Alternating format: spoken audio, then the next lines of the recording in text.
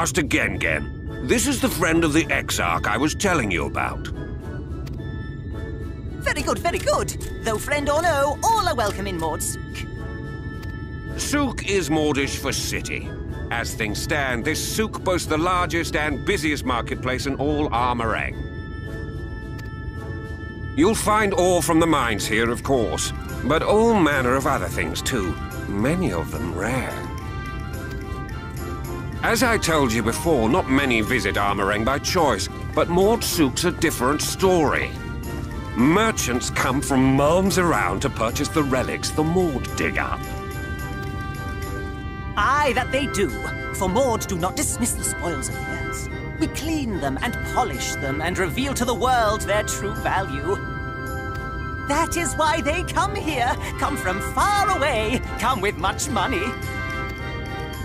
And so our souk is always busy, busy, busy. No such thing as a thing no one needs.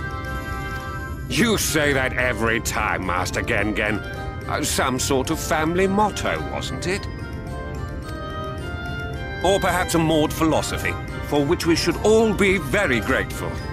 Would that everyone was so willing to take in refugees regardless of race or creed. Now then, if you intend to spend any time here, you'll want to gain the trust of the locals. And there's a little custom all newcomers are expected to observe. The cracking of the coin purse. You buy one thing from the market. Price can be low or high, just as long as you buy. As the good Maud says. In fact, the Exarch sent a little something to cover this very expense. A Verbert gold piece, no less. The first I've held in years. Verbert gold? Real Verbert gold?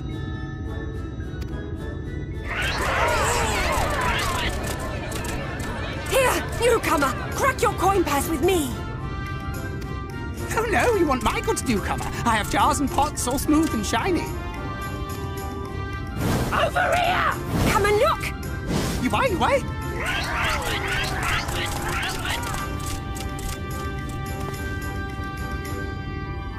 Enough of that! Calm, I say! This one must still journey through the barrens. Nothing bulky, nothing heavy, no pots. Nothing better for the road than a full belly. Spend that piece at Ronron's place, yes? Eat for 3 before you leave.